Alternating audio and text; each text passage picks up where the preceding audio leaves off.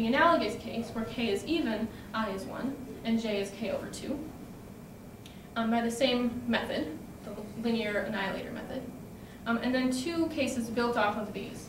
So instead of I being 1, we now let I be arbitrary, but it also must multiply the previous condition. So we have 2k plus 1 times I and k times I for the I case, and analogous for the even case. So all three of these were proved with the same method. But it became clear that this wasn't going to be an all-encompassing technique. So instead, I looked at what's called the Laurent phenomenon. Okay, so I was able to show the entire conjecture in the backwards direction. So if these k, I, and j satisfy those criteria, then we have integrality. And the Laurent phenomenon says that if the initial conditions are now formal variables, they're not just numbers, there's some variable xi. If we can show that the sequence is now Laurent polynomials rather than integers, we'll have the integer property for free. Because Laurent polynomials are rational functions with the denominator being just a monomial with no coefficient. So if we let the initial variables be 1, we got an integer. Okay? So this is all I want to say about the surprising integer sequences. And I now want to move into surprising rational sequences. Okay, so recall that at the beginning I defined a recurrence like this. So we've got a recurrence of order k. Xn is equal to some function of the previous values. And now instead, I want to generalize this a bit. Okay, so I want to consider something called an M recurrence. So we're making some changes. On the left-hand side, we're raising this xn to some power, integer power, that's greater than 1 now, strictly greater than 1. And we're also allowing xn to be in the input on the function on the right-hand side. So in this talk, I'm going to require that f be some rational function, and that the power on xn in this function has to be strictly less than m, some integer strictly less than m. Otherwise, it doesn't really make sense. So what we're going to get from this is, in order to compute xn, we have to solve now a degree m equation in xn. Right? We've got some values as our initial conditions, and we need to solve this degree m equation in order to get the next value in our sequence. And moreover, we get then m possibilities for the next value in our sequence. So instead of producing just one single sequence, we're now producing an infinite number of sequences given one set of initial conditions. We're also expecting then to produce complex numbers because we're solving these higher degree equations. Okay. So what I'm interested in is looking for M recurrences that produce rational numbers when we're expecting them to produce complex numbers. So the way that we're going to do this is we're going to first look at an integer sequence or a rational sequence. And we're then going to consider the sequence of ratios of this sequence. So now, instead of the sequence gn, I'm going to look at the sequence gn plus 1 over gn. Right. This is now obviously a rational sequence if we started with a rational sequence. Okay, and then I want to find an M recurrence that annihilates this sequence of ratios. So then we'll have an M recurrence that obviously generates rational numbers because we've kind of already prescribed it to do so. And so we can generalize this M recurrence to now find M recurrences that produce rational numbers but weren't already expected to do so. Okay, so the integer sequence that I'm going to use is the Somos sequence, but not the one that I showed you before. It's the Somos 4 recurrence, which is the same idea as the previous one. So the original Somos that I told you is order 6, right? So we have to look 6 terms back. This now is order 4. And in addition, we've got these coefficients, these alphas and betas. Okay, again, we're going to let the initial conditions all be 1. It's also known that this recurrence produces integers. Even if the coefficients are any integer, not just ones like they are in the Somos 6. Okay, all you need to know though is that it produces rational numbers. Just if you don't believe me, you know that at least it produces rational numbers. Okay, and instead of looking at the ratios, I'm going to actually look at the ratios of the ratios. Okay, so we're going to look at the sequence Fn, which is Sn plus 2 over Sn plus 1, divided by Sn plus 1 over Sn, which is this term here. And I claim now that this 2 recurrence here annihilates this sequence of ratios of the Somos 4 sequence. Okay, I originally proved this directly, but later found this paper due to Hogan and Swart in 2008 that has a result that implies this result here. Right? So not going to prove this to you, but just take this on faith that this 2 recurrence here does in fact annihilate our sequence of ratios of summas total. But it's routine, right, from the recurrence? It is, yes. Right. You need to do, I mean, if you just look at the recurrence and reorder it a little bit, you'll get an order 2 recurrence. This here is an order 1 2 recurrence. So you have to find another recurrence, solve those both for fn plus 2, and set them equal to each other. Oh, so it's not completely routine. It's not completely routine. It's routine, but completely. Right, right. Okay. Right. So I told you that that we're producing now an infinite number of sequences. Okay, so I want to show you kind of how I think about those. Okay, so I'm going to look in the case where alpha and beta are both equal to 1. Okay, so for every fn minus 1, we have 2 possibilities for fn. So what we're going to do is we're going to store them in a binary tree. Okay, so we start off with f1 equals 1. In order to find the values for f2, we substitute into our 2 recurrence up there, and we get this quadratic equation that we need to solve. And so we have 2 possibilities then for f2. We get 2 or 1. Okay.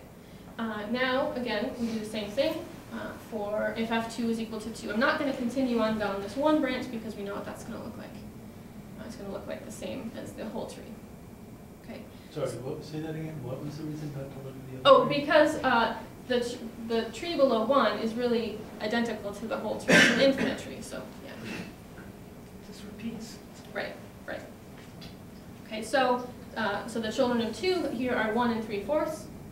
And again, we know what the children of 1 are, at least up to 2 levels. I've computed them for you. So we see that. Then the children of 3/4 are 2 14/9. Again, we know what the children of 2 are. And finally, we can fill out those last 2 leaves there. Well, they're not really leaves. We continue on. Okay.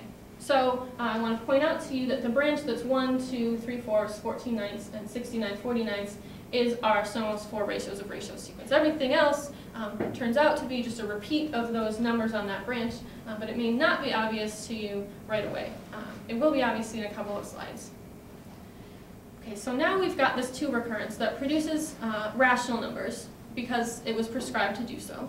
So what I'm going to do now is show you a generalized version of this 2 recurrence. You mean there are only finitely many numbers that appear in the tree? No, there's infinitely many numbers that appear. But they're only the numbers that appear in the sequence of summas 4 ratios of ratios. Yeah. So are you saying that there's some walk in the tree that just keeps going downward, and every number that appears in the tree appears on that walk? Yes. Okay. Yes.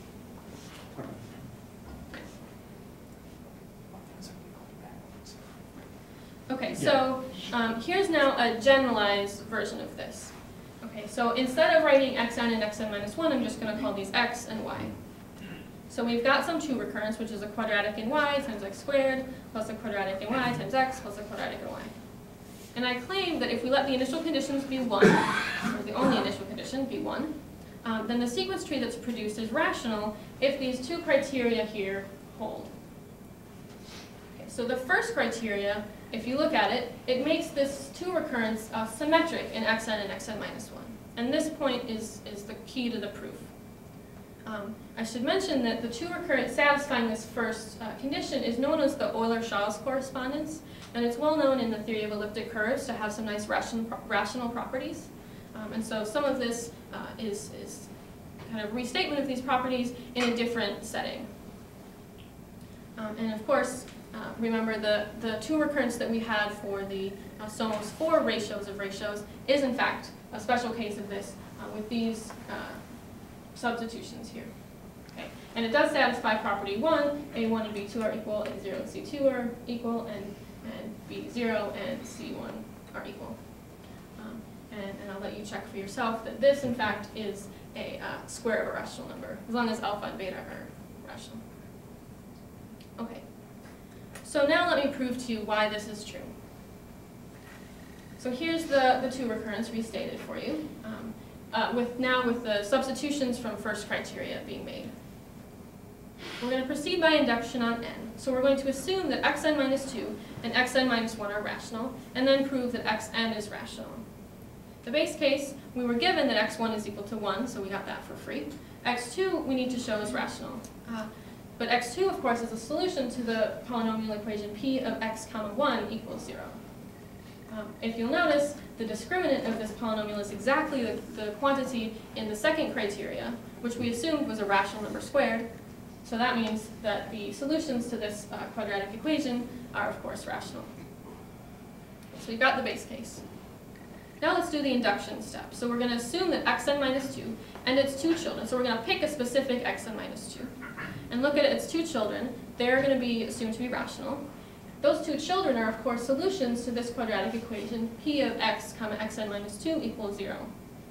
Since p was symmetric because of criteria 1, we know that p of xn minus 2 comma xn minus 1 must equal 0. Okay, so that's the key. So now we'll look at the two children of xn minus 1. Right, those two children, of course, are the solutions to this quadratic equation.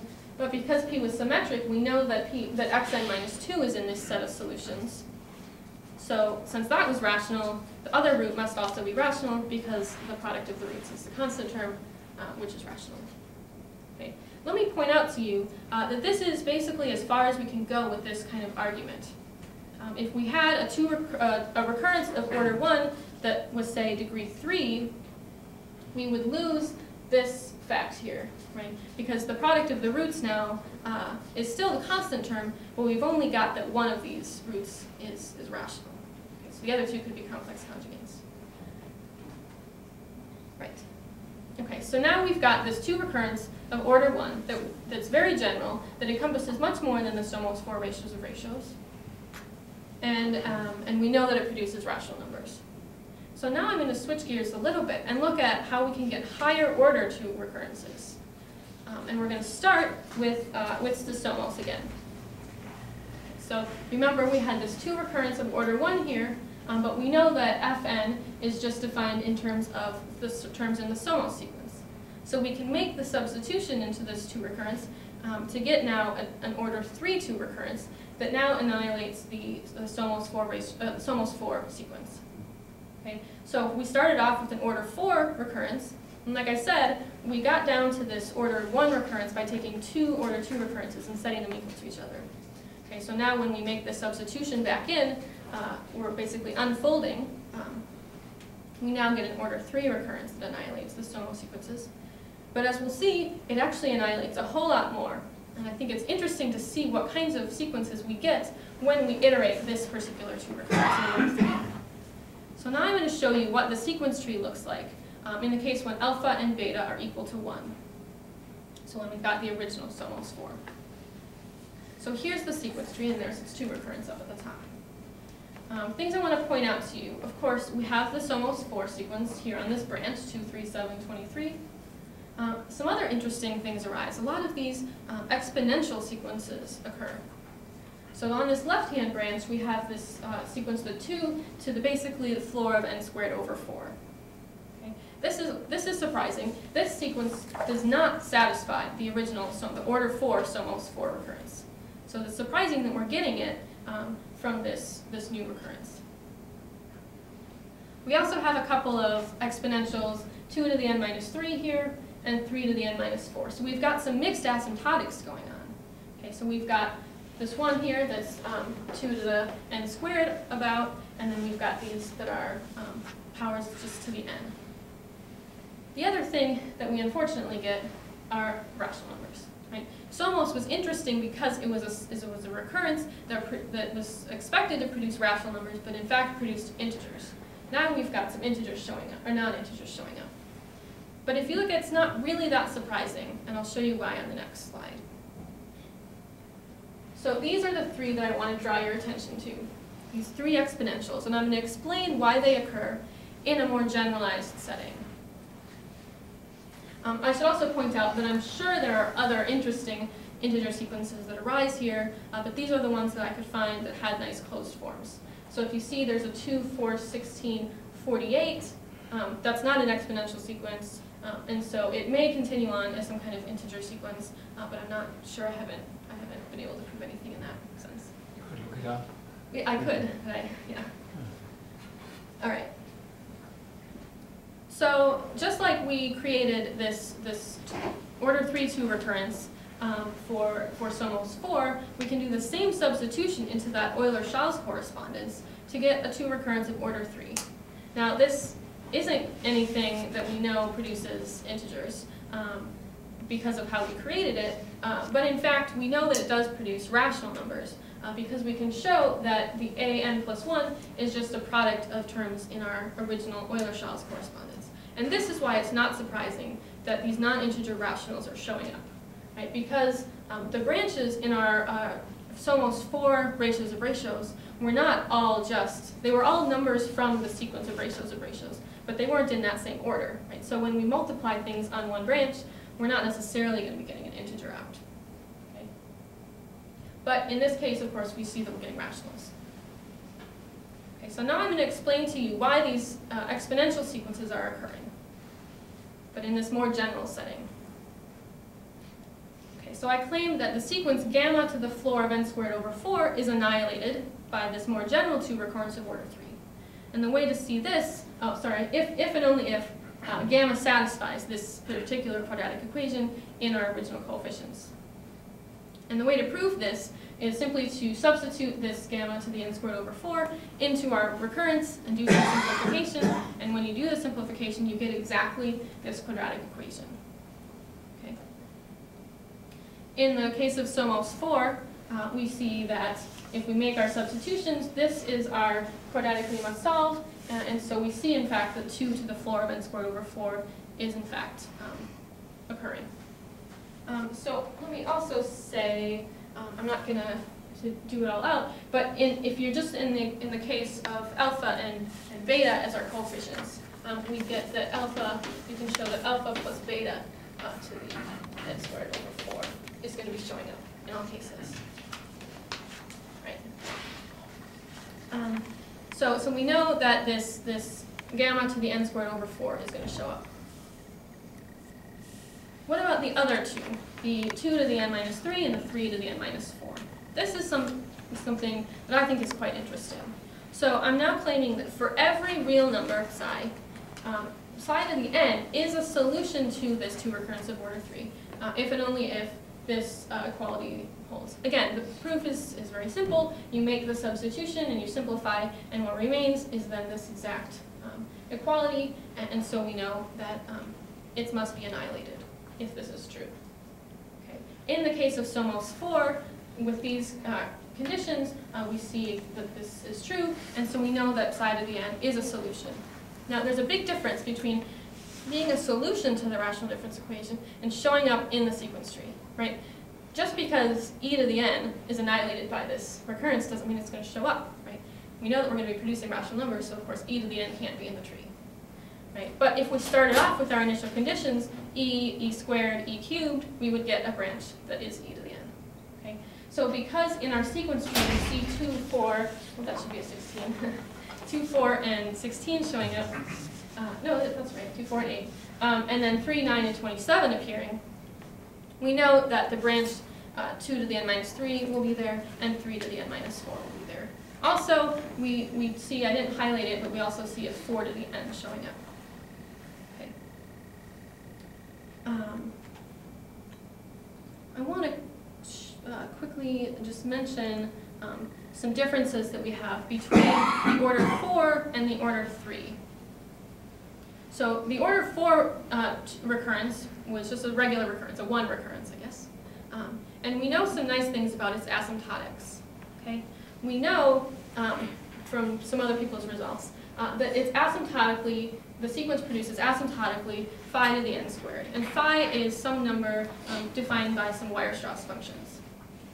From the order 3, we've observed that we see a bunch of different asymptotics. We have this gamma to the n squared. We have upside to the n. And we even have this constant branch of all ones. So everything, not everything that we produced, as I've mentioned, satisfies the original SOMOS 4 sequence, I think, recurrence. And I think that's something that's quite interesting. Okay, something about the closed form. We know, again, from some other results, that the order 4 recurrence produces a sequence that does have a closed form, but it's really nasty. It's in terms of Weierstrass sigma functions. It's It's not an elementary function. I mean, it's beautiful that it shows up as we can find this closed form, but it's not something as nice as 2 to the n. So in the order 3 tree, we see that some branches can be written in terms of elementary functions, right? You've got these exponentials. Okay. So I finally want to tell you, if it hasn't been clear so far, how I've used experimental math in all of these topics. So in the first, it was quite obvious. I showed you this demo of how I programmed these algorithms to solve this general class of problems. In the other two, I didn't really say how I've used experimental math, so let me say it now. In the integer sequences part, I mentioned that we found these linear annihilators of these sequences produced by nonlinear recurrences. These linear annihilators were conjectured by Maple. So I looked at the sequences and I noticed that their growth was not as quick as the SOMOS growth. Okay? They weren't growing like something to the n squared. So that gave us a clue that maybe some linear function was going on here. Okay, so we then wrote some code and looked at conjecturing linear annihilators, and from that we found this general form and was able to prove it. In addition, the initial conditions, they satisfy a piecewise polynomial, and that fact was originally proved by a program written by Dr. Zeilberger.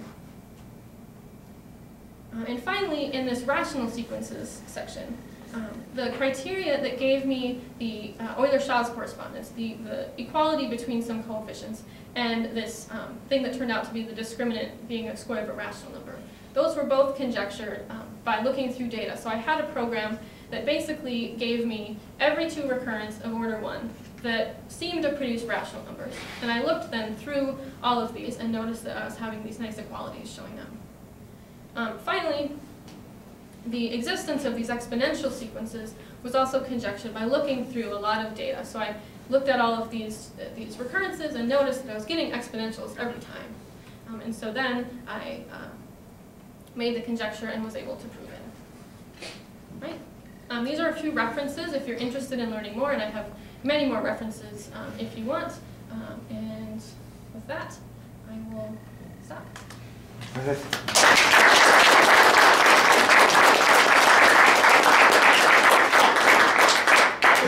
We have 2 minutes for questions by the audience before they get kicked out, and only the committee stays here.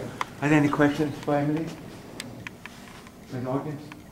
I was just wondering if I noticed when you were doing the tree, you had ordered all the branches. Yeah. Is there any kind of interesting? Because it seemed to kind of snake it. Right. So I did have a conjecture at one point, and I don't think I actually looked too far into it, but I think that I was looking at the SOMOS looked kind of like a left, right, right, left, right, right, and I was taking like the plus or the minus in the Okay. product information. One more question. Yeah. In the case of homogeneous linear recurrence relations, we know that the ratio of consecutive terms converges in some cases to the dominant root of the characteristic polynomial. I wonder if in some cases, in some nonlinear cases, one can associate a meaning to the ratio, like for instance in the SOMOS sequences, or the ratios, what do they converge to? Sure. So in the case of the SOMOS, if you just look at the ratios, I believe, but I'm not entirely sure, that that the ratio is growing. I don't know that it converges because it's alpha, or it's phi to the n squared. So the ratios aren't going to be converging to anything. But if you look at the ratios of the ratios, that might be. And I don't know. I haven't looked at that, but that's a good question. The ratio of the ratios becomes yes, essentially periodic, essentially, because it corresponds with the elliptic functions, as you Right. Let's thank Emilie again.